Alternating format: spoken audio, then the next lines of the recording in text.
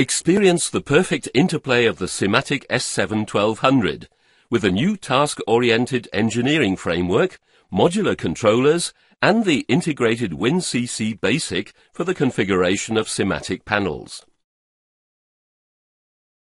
This podcast shows you how to create and use project and global libraries in the Totally Integrated Automation Portal. Chapter 1, Overview. Libraries enable you to store the automation objects you want to use more than once throughout a project or across projects. You can reuse these objects many times throughout your projects and save valuable engineering time. The project and global libraries are located in the Libraries task card. The project library, where you can store the objects that you want to use more than once in the current project. The global libraries, where you can store the objects you want to use more than once in multiple projects. The Elements view, where you can display the elements of a library. The Parts view, where you can display the contents of each library object. Libraries can accommodate a large number of objects. These include complete HMI panels and complete controllers or individual modules, HMI process screens and graphic objects, HMI tags, program blocks, technological objects, PLC tags, and watch tables. Chapter 2, Project Library. Each project has its own project library and is part of the project. Opening or closing the project therefore always also relates to the project library.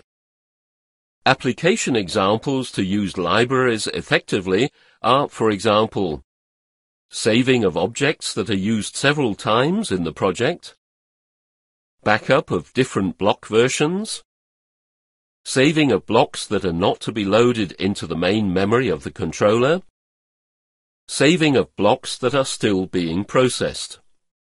To store objects in your libraries, use drag and drop to move the corresponding object from the work area, project tree, or detail view to the library.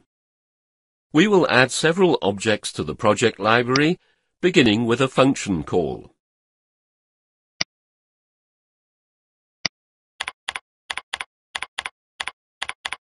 Next, we will add a function block to the project library.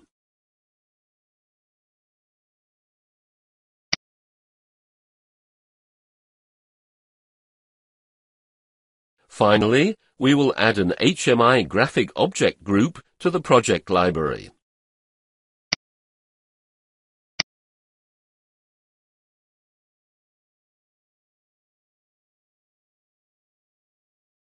Chapter 3, Global Library.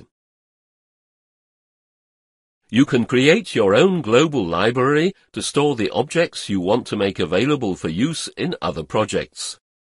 Creating, changing, saving and transferring these global libraries is performed independently of the project.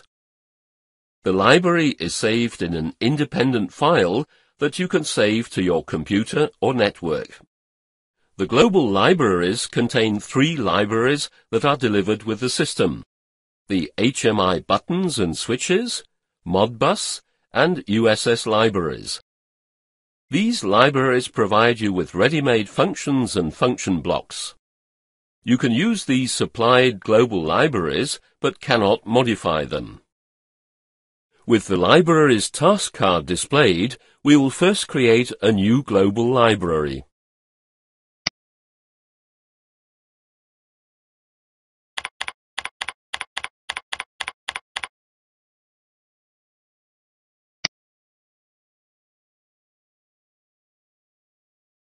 We will add several objects to this global library, beginning with a controller tag group.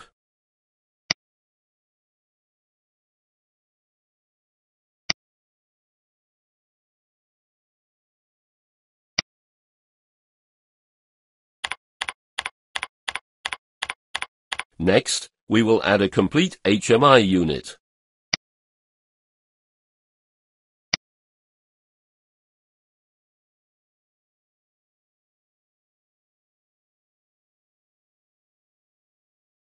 Finally, we will add a configured analog input signal module.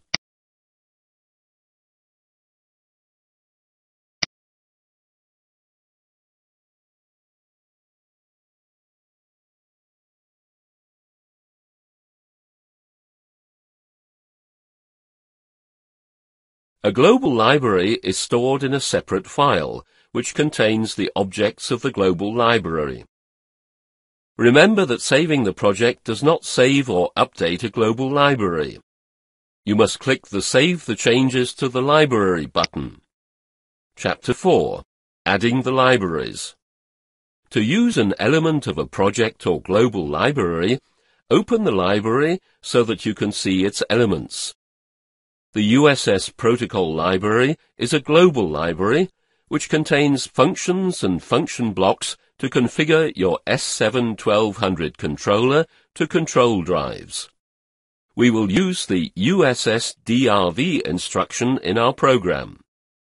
Simply drag the element from the library to the working area.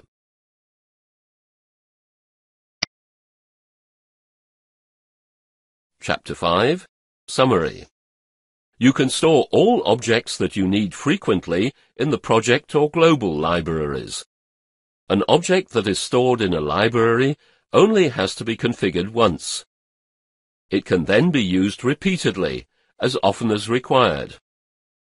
With libraries, you can reuse objects many times throughout your projects, and therefore save valuable engineering time.